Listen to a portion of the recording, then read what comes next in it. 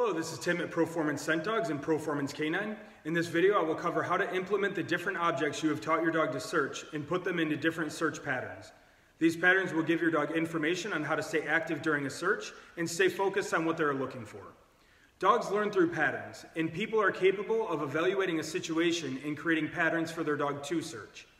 By the end of this phase of training, your dog will be confident when searching these objects, and you will be able to use them when introducing your dog to distractions and different environments.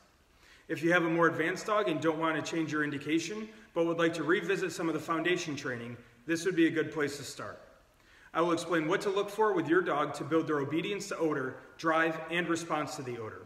I will also be discussing topics such as team and independent searches, change of behavior, addressing falsing, and adding another odor object into the search. Perfect. Nice job. Good girl. Yes. Nice. Excellent search. Search. Go. That's it. Nice job. There you go. Yes, go. Nice job.